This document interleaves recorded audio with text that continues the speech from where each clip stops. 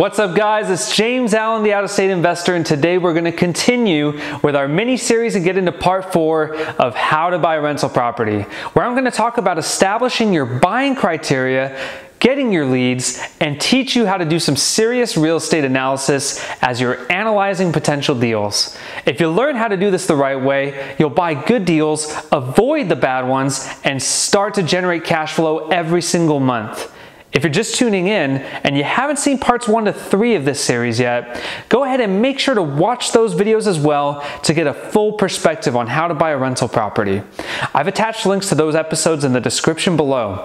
Now before I get started, go ahead and smash that like button and subscribe to the channel to get notified for new real estate videos like this one.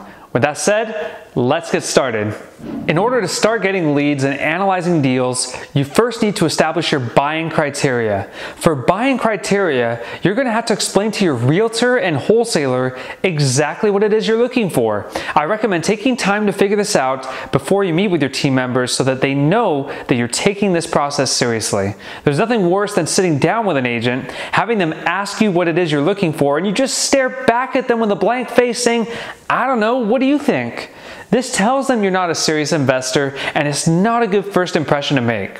For buying criteria, you're going to want to know exactly what it is you're looking for when it comes to property type, price point, number of beds and baths, square footage, year built, and property condition.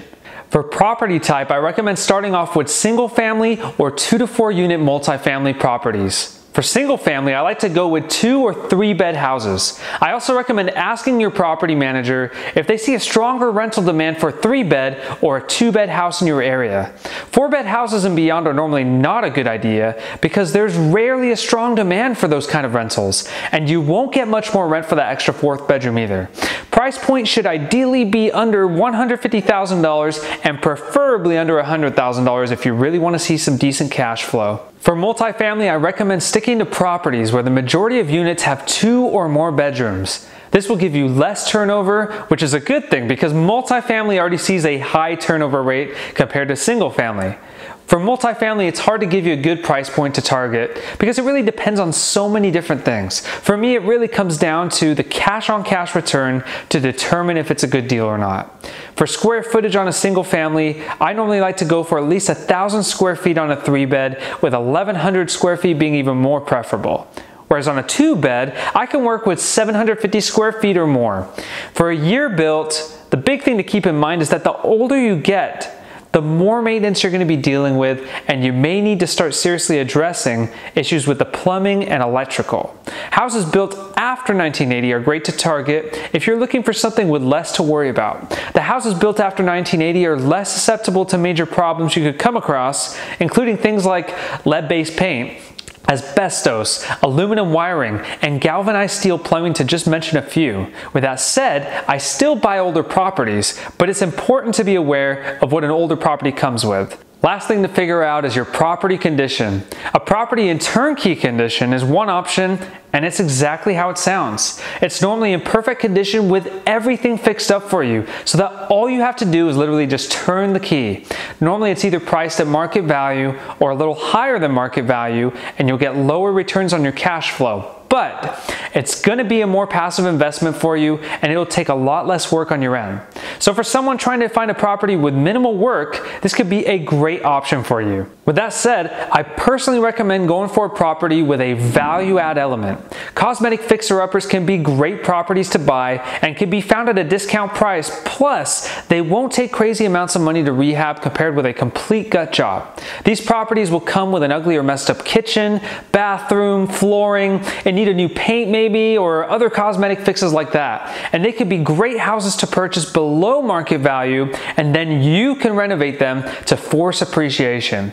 So now that we talked about your buying criteria, let's talk about getting your leads. Your realtor and your wholesaler can be a great source of leads to get started. Ask your realtor to set you up with automatic email alerts. These will automatically notify you whenever a new property meeting your criteria hits the market, and it also gives you access to check out those listings on the MLS. This will be a great way to get started with getting leads sent your way. Other ways you can do this is you can also set up those same alerts on Zillow, Redfin, or Realtor.com. You can also filter your buying criteria and see what's on the market at that moment. For off-market deals, wholesalers will be your best bet to send you consistent deals. Every wholesaler has an email list that they send deals out to. So make sure to give them your contact info so that they can add you to that list and start sending you deals on a consistent basis. Also, make sure you understand that most wholesalers want a quick close, which means that you're going to need to pay all cash for the deal. When a wholesaler gets a property under contract, they'll email that property to everybody on that email list, along with their estimates for rehab costs, what kind of rent it could bring in, and the after repair value. Now, as far as numbers go, completely ignore any estimates they wrote down. Wholesalers are notorious for exaggerated numbers, so you're going to want to know your own numbers if you're really going to mitigate risk on a property. So with that said, how do you figure out the numbers on a rental property, and how do you know if it's a good deal? Well, those are good questions to ask, and I'm glad you brought it up. So the most important thing you're going to look at when you're analyzing a rental property is the cash flow and the cash-on-cash return. Appreciation is also good to consider, and there are definitely ways to increase your chances of that, which I did talk about in part 2 of this series. But really, appreciation should be seen as the icing on the cake. When it comes to cash flow, you're just talking about what you make when you take your income minus your expenses. A good rental property will bring in enough income to be cash flowing after all expenses are covered. Now, this may sound easy, but the expenses is honestly where most people screw it up. You see, most people will be like, my rental income on this property is $1,500 a month, and my mortgage is only $1,100 a month, so that means I'm going to be cash flowing $400, right? Wrong. There's a lot of expenses you need to consider when you're running the numbers on a rental property. This includes your mortgage, your property taxes, your insurance, property management, maintenance, CapEx, vacancy, water, sewer, trash, electrical, gas, HOA fees, flood insurance, lawn care, and snow removal. Yep, it's a lot. I know it's a lot to remember. So right now what I want to do is I actually want to look at a deal that's literally on the market right now, and I want to walk you through exactly how I analyze a deal and find out the cash flow, the cash-on-cash return, and whether I feel like it's a good deal or a bad deal. All right, guys, so I found this property that's on the market. It's in the city of Knoxville, Tennessee, which is an area that I invest in, and I'm actually familiar with this particular neighborhood, and it's a pretty decent area. It's been on the market 8 days. Price point is $97,000, 3 beds, 1.5 baths. 1,404 square feet. It's a solid size for a rental property. So let's go ahead and check out the pictures inside. And so as you can see, definitely a fixer-upper of sorts. Definitely room to add value. New paint, new flooring, fix those bathrooms, new light fixtures. So yeah, definitely room to force appreciation, and that is exactly what you want to look for as an investor. It's built in 1971. These are the expenses right here, but before I get into that, I want to go ahead and show you this. Now, this is a copy of my cash flow spreadsheet. Now, I attached a link in the description below so that you guys can utilize this and analyze your own deals with this cash flow spreadsheet. And so all you got to do is input your numbers, your income, your expenses. It gives you all the expenses you need to worry about so you don't forget anything. Okay, and it will automatically calculate your monthly cash flow, your annual cash flow, and your cash-on-cash return, which is of course the most important metric when you're analyzing rental properties. So with that said, let's start with the rental income. Okay, now aside from using your property management, which is of course the best way to go to get an idea of what your rental income will be, I do like to use this website called Rentometer.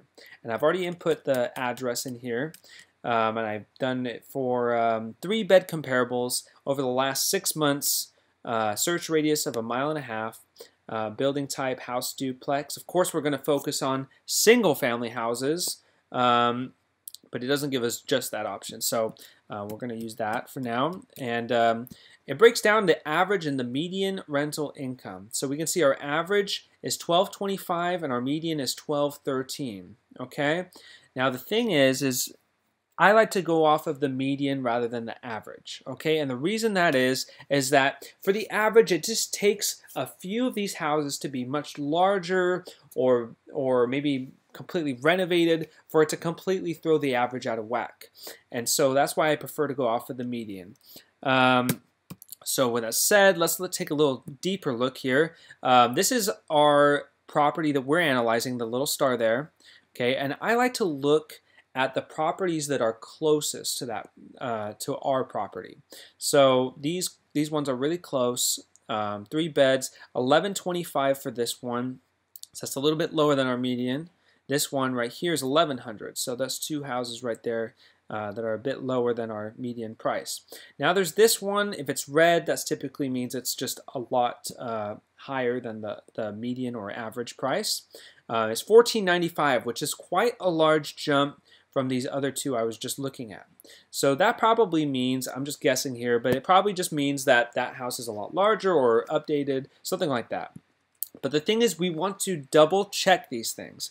And the way we do that is we take these addresses, we copy and paste them into Google, and there'll be links for like Zillow or Redfin that you can click on for those properties, and you can check those stats or specs for the house. You know, is it a, you know, because a 3-bed could be a 900 square foot house. It could be a 2,000 square foot house. A 3-bed could have 1 bath, or it could have 2.5 baths. It could be completely updated. It could be completely outdated. So the thing is that those things make a huge difference on the amount of rental income you bring in. So you want to make sure you're double checking these things to make sure you have an accurate number that you're working with.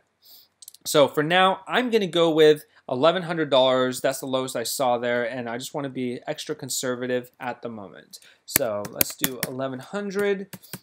Okay, now we're in our expenses, so let's go back over to Redfin.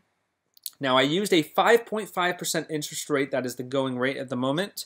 Our mortgage is our principal and interest right here. So that's $441 a month. So let's go ahead and put that in there. Property taxes, $81 and $53 for homeowners insurance. Now, property taxes, you want to verify that number by checking your county tax assessor's website. Okay, that will give you the actual property taxes for this property.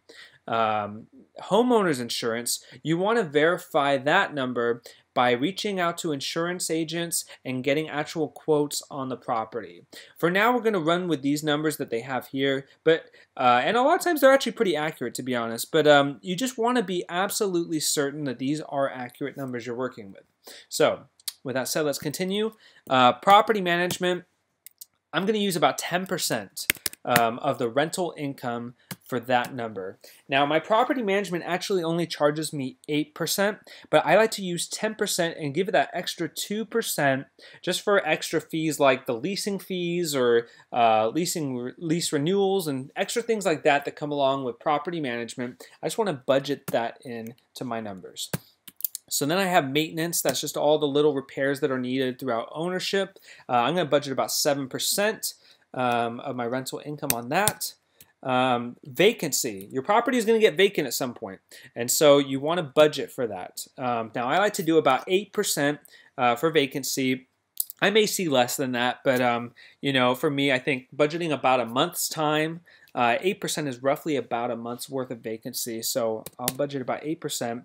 CapEx, that stands for capital expenditures, which is basically your major repairs. Things like the roof or the HVAC, major things like that. They're going to cost you a lot of money. You don't want to just go down 10 years down the road and all of a sudden you get hit with a major roof expense and then you lose all the cash flow you've been making up until then. You want to budget that into your cash flow so that it doesn't come as a surprise down the road. So I'm going to budget another 7% for my capital expenditures. Now, typically in my area and most areas, utilities are going to be on the tenant to pay. Okay, so for me, that includes water, sewer, electrical, gas. Trash is paid by the city in my area. Lawn care and all that is going to be on the tenant as well. There are no HOAs for this property.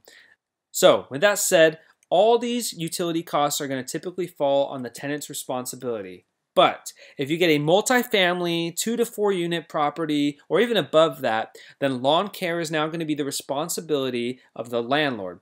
And water, if you haven't sub-metered your water meters, then that is going to be a responsibility of the landlord. Unless you have sub-metered it and gotten every single person a water meter or every single unit a water meter, then at that point you can put it back on your tenants. Now for down payment, let's figure these last costs out right now.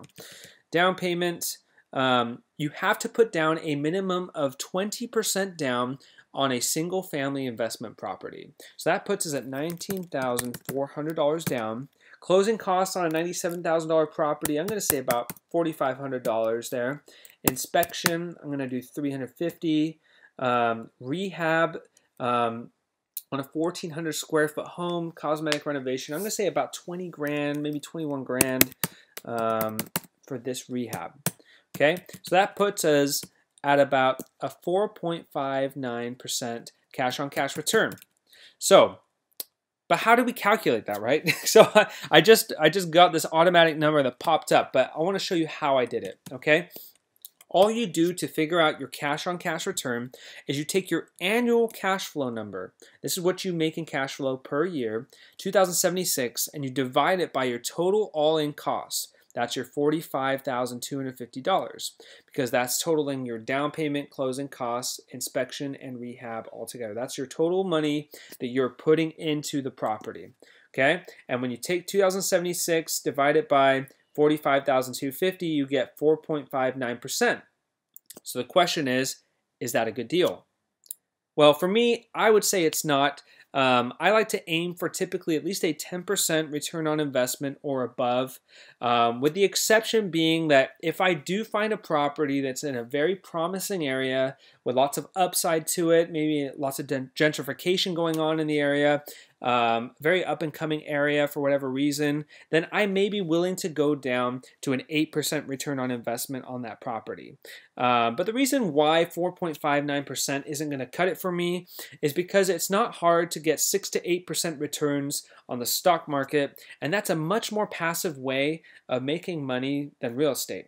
So if I could make that much money on stocks, then 4.59%, I don't know that it's going to be worth my time at that point to do that.